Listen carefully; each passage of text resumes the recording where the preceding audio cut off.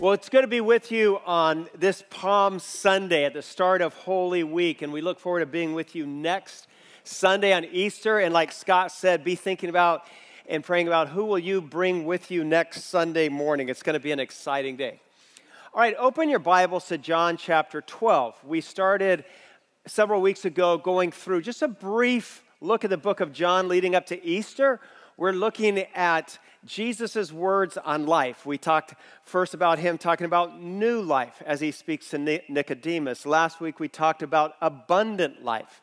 And this week I want to talk about kingdom life. What do those words mean? As Jesus talked about the kingdom of heaven on earth, what are the implications for you and me? What does that mean to us now? What did he mean when he said those words? So here's what he says in John chapter, or here's what we read happens in John chapter 12.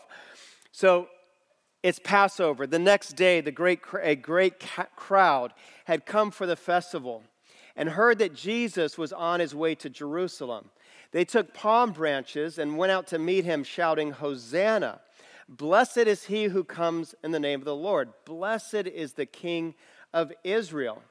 Jesus found a young donkey and sat on it, as it is written, "Do not be afraid, daughter Zion. See, your king is coming, seated on a donkey's colt." And so this is the scene. We have the Passover starting, and Jesus is coming into Jerusalem, and people, just like the kids all around us, have palm branches, and they're waving. Except this king is not coming on a stallion, an Arabian stallion. He's coming on a donkey, like Isaiah said. And so they're expecting a king. They're calling him king. The words in the Bible speak of a coming king. But what kind of kingdom did Jesus come to establish? What did he mean when he spoke of his kingdom? I want to start with our understanding by talking about two misconceptions, I'll call them, when it comes to the kingdom of God. The first one that I have is, we'll call this the ancient Jewish misconception. So when you read John chapter 12, you can't help but see that all of the people were expecting a political kingdom. They wanted a military kingdom. They wanted a Jewish Zionist kingdom. They wanted to be rid of the Romans. You see, Jesus, when he arrived, Romans ruled everything. They had all the power, all the wealth, and the Jews had nothing. And they were being oppressed by the Romans. And then you had this young rabbi come along, and he says, "I'm bringing a new kingdom." And he starts inviting in the least and the desperate and the divorced. And he said, "You will sit at the top of my kingdom." And this got people real excited and fired up because they wanted a military political kingdom. But that was a misconception. The Jewish people are still waiting for this king and this kingdom to come. Well, the second misconception that I have in your notes and on the screen is what I'll term the modern Christian misconception. This is the idea that the kingdom of God, and this is maybe for the past 100 years, this is how the kingdom of God has been talked about, at least in our country, is that it happens in our minds. It's something that happens in our soul. It's internal and personal. That's true, but it's not the complete story. This second misconception of I would also say is seen as a kingdom for after you die, and which is true. I believe heaven is for real, and it really is a place we'll go. But the modern Christian misconception is that it doesn't have much to do with life right now. It's for after we die. And so that's how I understood the kingdom and heard about the kingdom for many years. And but then a few years ago, a good friend of mine, Matt Hammett, invited me to a retreat he was having for pastors around the country. And he said, and the invitation was, "Come for a weekend of kingdom dreaming." Now, he said, I wasn't even sure what he meant by his email, but the invitation was to a beach house in Laguna. So I went for that. It was summer here, so I went for that. And he had invited pastors from Florida and from Washington and from California. And I joined them. And we spent the whole weekend talking about how this world could be changed if churches and pastors pulled their best thinking and their best resources and the kingdom of God spread on earth. What would that look like? Well, all I did was take it in and soak it up like a sponge because I had never heard the kingdom of God talked about in such tangible terms.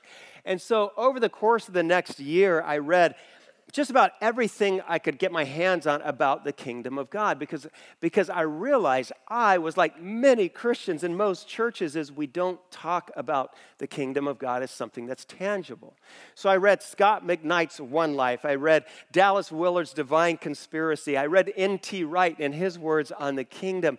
And all of a sudden I realized that so many of us miss what Jesus meant when he talked about the kingdom of heaven has come to earth. So I write about my eyes being opened. I write an extended allegory in the opening chapters of Barefoot Tribe. I have a chapter dedicated to the kingdom of God. Let me read to you just kind of my journey and what it was like, and listen as I read one page here, page and a half. So this actually happened. It's an allegory, but this actually happened to me. So I had gone to Sky Harbor. I hurried up to the U.S. Airways kiosk just outside of security to print my boarding pass. After I swiped my credit card for ID, the screen asked, "Would you like an upgrade?" You bet I would. I punched the yes button. As I grabbed my boarding pass, I did a double take. I was in seat 3D, first class, jackpot. I had a hard time believing it was true. So after being groped by security at TSA, that's what happened. And I stopped at the first U.S. Airways desk I came upon. "Could you look at my boarding pass? The machine just printed me a first-class ticket. Do you think it billed my credit card?" The agent looked at my boarding pass, then said with a warm smile, "No, honey, you've been upgraded." You're darn right. When I settled into my first-class seat, I still felt there had to be a mistake. This had never happened to me before. Then just when I started to sip on my ice-cold drink in a crystal goblet, someone blurted, "You're in my seat." What? I knew it. I pulled out my boarding pass to protest being relegated to coach. "Look, it says right here, I'm in 3D," pointing to the other seats. I explained, A, B, C, D. "See, I'm in D." "There's no C in first class," she snapped snarkily. "You're in 3E, not D." Close call. I was still in first class. She made me move seats, by the way. Not long after takeoff, I smelled something. Now, I've spent thousands of hours in coach, and there's a smell in there too, kind of like a junior high locker room smell. This was different. It was ravishing. It was raviolis with fruit and cheese on china. As the flight attendant set my gourmet Italian dinner in front of me, I whispered, "You're an angel. You have no idea how much better this looks than the PB&J I have in my backpack." And I wasn't kidding. Side note here, when they close the curtains and people in coach can smell what you're eating, they start coming up and trying to part the iron curtain and use the baños. And I just was, no, back. Dirt bags. And so after a few minutes, she brought dessert, red velvet cake topped with whipped cream and chocolate flakes, floating on a bed of fudge. It was a glorious flight. As I reflected on my kingdom discovery journey, I realized I've spent years in Christian coach. When I could have been in first class, there's a whole world out there I never understood, never experienced, never entered into. And so I write this book for all of us who have missed the kingdom. I invite you to come inhale it, absorb it, soak it in. It's not too late. The kingdom of God waits for you. And so that's where I want to take us this morning. Maybe you have never thought much about the kingdom of God and the kingdom of heaven coming to earth and what the implications are for your life. But there are dramatic implications for your life. So I mentioned Scott McKnight. He's a theologian and New Testament professor at North Park College in Chicago. And he's written a book titled Kingdom Conspiracy. And in it, he writes about two analogies. He says there's two modern views of the kingdom of heaven. The first he calls the pleated pants perception of the kingdom. So we have a picture here, the pleated pants. And he said pleated pants people, when they talk about the kingdom of God, they talk about it being internal, something that is private. We use personal Savior kind of language. Now, this is true, but this doesn't paint the whole picture. Yes, it's inside, but the way I always understood the kingdom of God before is that it was so ethereal you could never put your hands on it. And then this perception of kingdom is that it's for another time, for another realm after you die. That's the pleated pants perception, he calls it. And then he writes about the skinny jeans perception of the kingdom of heaven. And he says, skinny jeans people, when they talk about the kingdom of God, they say it's all around you. It's not just inside of you, but it's all around you in everything you do. And it's not just for another realm and for another life after you die. The kingdom of God starts now. So when I read, when I think about what Scott McKnight is saying, I see very good biblical veracity in both perspectives. And so this morning I want to say, yes, it's a both and. And so we put a pair of pants. There you go. We put that together. You put this on eBay. You're going to be rich if you start selling these. And it's a both and. It's a bit of a mystery and a paradox how it all comes together. When Jesus talked about the kingdom of God, it wasn't just something that we thought about cognitively. It's something that we actually tangibly lived in, and we did. And so that's why I say it's both and it's and. As Westerners, we don't love mystery and paradox, but you have to accept it when we start talking about the kingdom of heaven on earth. So the critical question we should all be asking is, so what is Jesus' idea of kingdom? And so I want to spend the rest of our morning talking about what Jesus meant when he talked about the kingdom of God on earth. For example, some say that of all Jesus' teaching, his most central, most critical teachings were around the kingdom of God. And when we understand them, they have huge implications for how we live right now. And so, let's go back to where we started. What did Jesus mean when he said kingdom of God? What did his listeners understand when he used that language? And then what does it mean for you and me to talk about this and to live it out? Now, when you read the synoptic gospels, meaning Matthew, Mark, Luke, they are very similar. They're the same. Luke and Mark use the language kingdom of God. But Matthew, who's writing primarily to a Jewish audience, and they don't write the word God, he says kingdom of heaven. But the terms are synonymous as we go through this. Go back a few pages in your Bible to Matthew chapter 10. And in Matthew chapter 6, verse 10. And in Matthew chapter 6, we are reading about Jesus', we call it his Sermon on the Mount. Some call it his kingdom manifesto, and I love that language. And he says this in verse 10. He says, your kingdom come, your will be done on earth as it is in heaven. Your kingdom come, your will be done on earth as it is in heaven. What did he mean by that? Then later he makes this intriguing statement, the kingdom of God is at hand. And then he says the kingdom of God is near. So let me establish what the scene was like when Jesus came along. So way back in Genesis, God had promised Abraham a land and a people. He says, you will have countless descendants. God promises him this. And he says, look around you, you'll have all of this land. But now, and then he says, you as a nation in your land, you'll be a blessing to all the other nations. But now it's 37 BC. By 37 BC, the Jewish people had no land. The Romans had taken it all. And they're asking God the question, how can we be a blessing to anybody if we have no land? How can we be a blessing if we're living under the oppression of the Roman Empire? And the Roman Empire had all the power, had all the influence. And then this rabbi comes along who is just a construction worker. He has no degrees. He has no army. He has no tanks or grenade launchers, and he says, I'm starting a new kingdom. And people weren't sure what to think of him, especially when he started to say, I'm not coming to the rich and to the powerful and to the politically connected, but he came to the peasants and to the urban poor and to the divorced and to the least and to the last.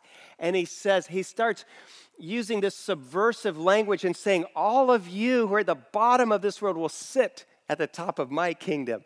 And people got really excited about this, and they were ready to start a revolution, and that's why they're waving branches saying, our king is coming.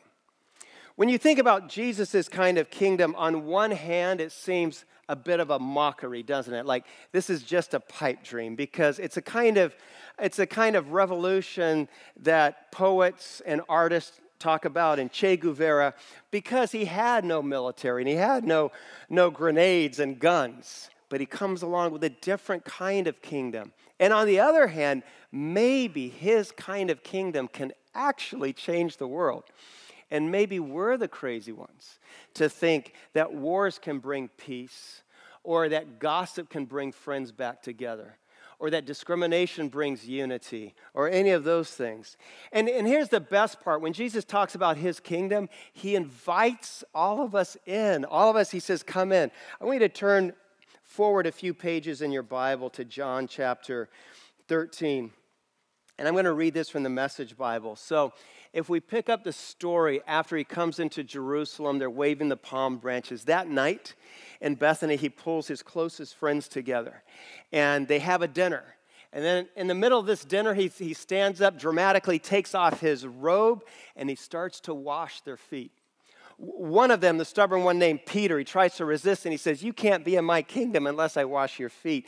And when he's done washing all of their feet, he says, this is John 13, verse 14. I'm going to read from the Message Bible. I, the master and teacher, washed your feet. You must now wash each other's feet. I've laid down a pattern for you.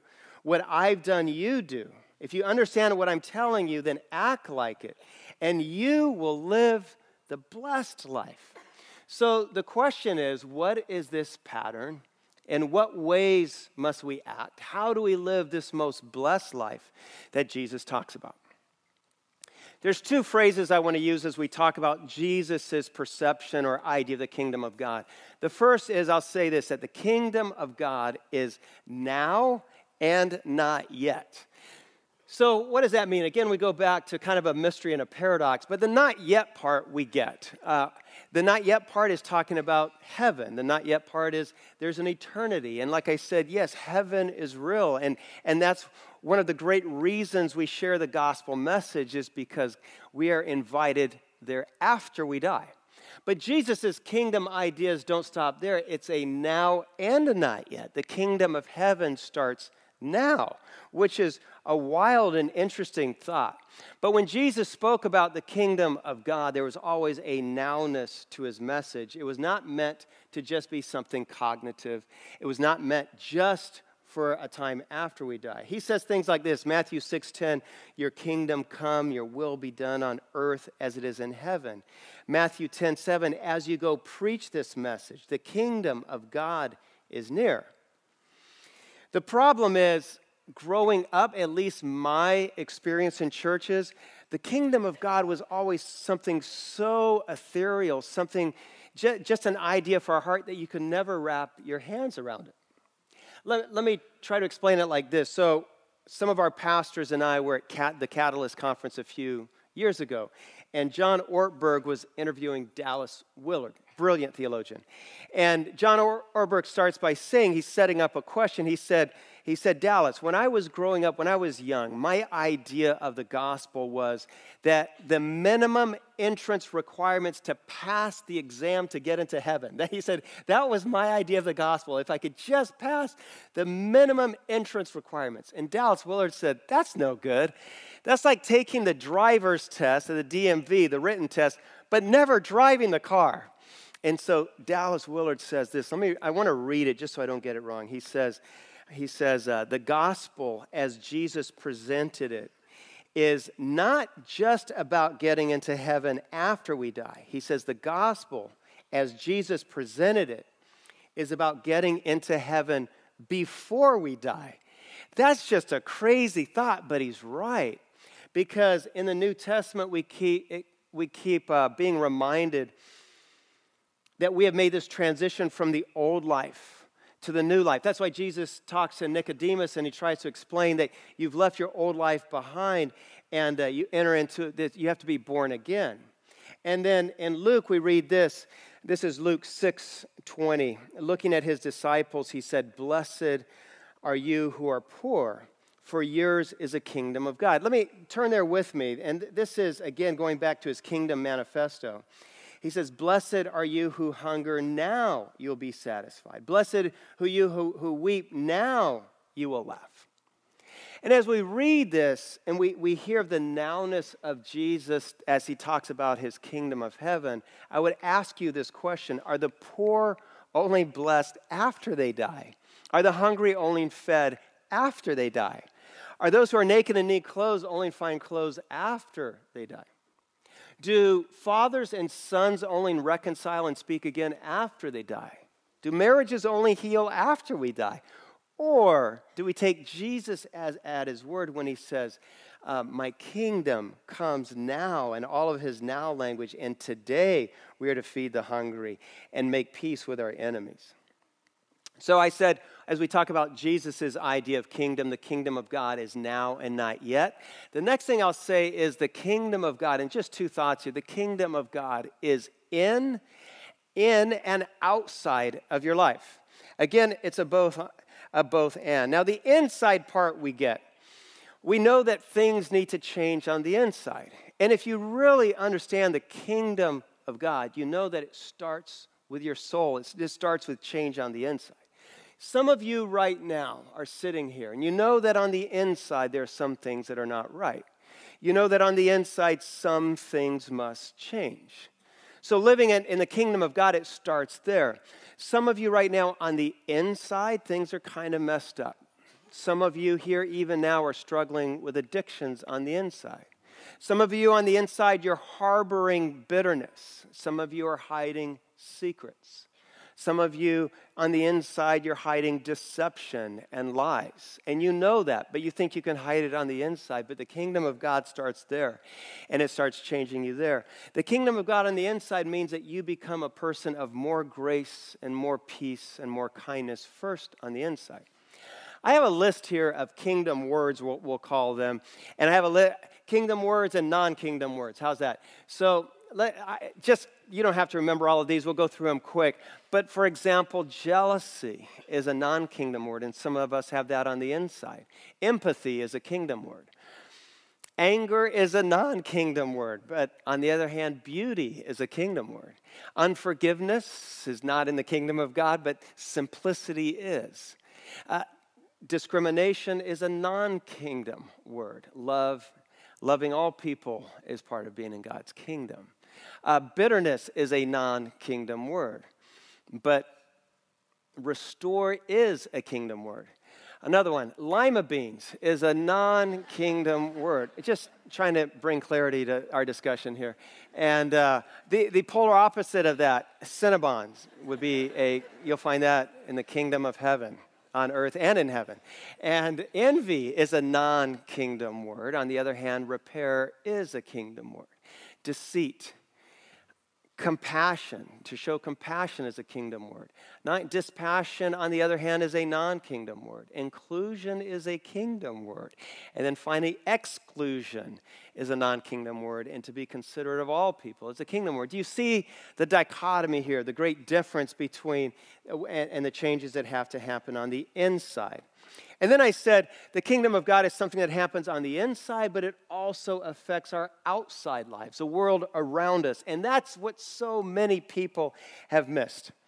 Like I said, about 100 years ago, as Western Christians, we began to privatize our experience with God, and we talked about our personal Savior and having Him in our heart, and those things are true, but to a degree, because if the kingdom of God is really ruling your life, then what's good for your life is good for your neighborhood, and it's good for your neighbor, and it's good for your community. The good news of God is not just certain religious activities that we do, it's a reorientation of how we live our lives every day. When I say that, I think of Paul's ambassador language. So if we live in God's kingdom, I don't want you to miss that you become an emissary or an ambassador of Christ. Paul says this in 2 Corinthians 5:20. We are Christ's ambassadors. And so in this kingdom of God, that's you. And to be honest, I've always wanted to be an ambassador. I always thought when I was in college, I could be an ambassador. I would even take the smallest countries, Tibet, it could be any, Tahiti, Belize, any of them. And any Mexico, New Mexico, Old Mexico, I would have been glad to take either. Even countries we're not sure are countries, like Canada. I would have been glad to be an ambassador there. Is it a state or a country? We don't know. But I always thought that'd be an awesome position to be an ambassador. And the Bible uses that language about your life, that you are an emissary of the kingdom of heaven on earth, and God gives you spaces every day for you to influence. You have your neighborhood space, you have your workspace, and he wants you to go and represent him there. And being an ambassador is not just a matter of special religious activities, but it's something that we give our entire life to. And being an ambassador, an emissary of God, means that we spread the beauty of knowing Jesus Christ everywhere we go. And that we represent the best things of him. We represent his grace and his goodness and his beauty and his generosity. But then also as an emissary of the kingdom of heaven, you're put here to stop the worst things from happening in this world. Sometimes it's you that God wants to use to stop the worst things around us. I had a moment in a kingdom. I was in a kingdom some of you have been to. It's called the Magic Kingdom. And I was there quite a few years ago with my family. And there's like 20 Chinchens there. And I can still picture us like it was yesterday, standing under this tree, trying to get some shade. We're all arguing about which ride we go on next in this Magic Kingdom, and they're all over-opinionated, all of them. And we can't. And then I hear a couple arguing just next to us, but they're arguing in another language, and I'm not sure what they're saying. And then all of a sudden, I see this man reach out and slap this young woman across the face. And, sometimes we think before we react. I didn't think. I just took 2 steps and I grabbed him from behind and put him in a chokehold. I'm not saying that's a right thing to do, but I grabbed him like, what are you doing? You can't hit her. And now my family notices. They all miss the slap. They just see me grab this guy from behind. And they're yelling, Palmer, let him go, let him go. And I'm saying, it's fine. He'll be back in a few minutes. And I've got him in the chokehold. They're yelling at me. I'm going, no. And so I start speaking. I said, you can't slap her. And then he has the audacity to say this. He says, in my country, it's okay. And then I said, no, you can't, not here. Not in this happiest place on earth, Magic Kingdom. You can't do that. And I said, not in this country, you can't. And finally, my family pried my arms away and they released him. And I'm not saying, now that's a crazy, wacky example. But don't miss that every day around you, there are things that you need to intervene in and stop the worst of things. Being an emissary in the kingdom of God means that in your workplace, if someone is being discriminated against, then it's you that speaks up. And in your circle of friends or in your neighborhood, if someone is being gossiped about and their reputation is being destroyed, then it's you that must speak up. You stop the worst things from happening in this kingdom, and you make the best things happen. When you read or hear about the orphans in Haiti, then it needs to be you that responds to do something to stop the hunger. When you hear Matt Parker from Exodus Road talk about 6-year-old girls being sold for sex in Thailand, then that's you that must stop that. That's part of our roles as ambassadors, as emissaries in the kingdom of God. That the kingdom of heaven is not just something that we think about and wait to live till we die. The kingdom of God starts now. The kingdom of God starts today. And in this kingdom, I've written down just a few thoughts. In this kingdom, it advances when people reconcile. In this kingdom, it grows when we love and accept people of all backgrounds and nationalities and immigration status. This kingdom comes when people become ridiculously generous. This kingdom spreads when people choose to show grace rather than anger. And this kingdom of heaven comes to earth when love becomes a dominant value of your life. So I think every once in a while, we get a glimpse of the kingdom of heaven coming to earth through your life. And sometimes in the most ordinary way, on the most ordinary day, you cause the kingdom of heaven to expand by the most simple thing that you do. When I say that, it makes me think of a moment Veronica and I had in Chicago years ago. We were celebrating our 10th anniversary, and so I booked a hotel room downtown Chicago. I took her on one of those boat rides out on the lake, and then I made reservations at a French restaurant because we had honeymooned in Paris. And so we get to dinner, but we have a 2.5-year-old month baby with us. And this baby wasn't having the same kind of enjoyable weekend we were. And so we sit down, we order, and this our 2.5-month-old baby is just fussing, crying. We're passing him back and forth, and the food's there, and we can't hardly eat because he's crying. And then a woman gets up, and I'm like, oh no, she's going to complain. And she comes over and she says, can I hold your baby so you can eat? And we said, please, by all means. And she did, and she took him. And she had raised a few kids, you could tell, and she just starts rubbing his back, and he gets really quiet. And so we're enjoying our meal, and then she walked out the door of the restaurant to give us some peace. And that's been about 19 years. I haven't seen her in a long time. But anyway, she came back in, and he's asleep, and she hands him to us. And I want to say that's the most simple thing, but when you stop a young couple from being embarrassed about their baby crying and you give them a few moments of peace to celebrate their anniversary, then in my opinion, the kingdom of heaven just spread a little bit further on earth. I have this list here I want to share with you to close, and it's just this. I'll say the kingdom of heaven shines brighter. For example, if you have a coworker that can't figure out a project and you help them with it and they succeed and you let them take all the credit, then the kingdom of heaven just shined a little brighter. When you sat down with a stranger who you saw had tears in their eyes, the kingdom of heaven shined brighter.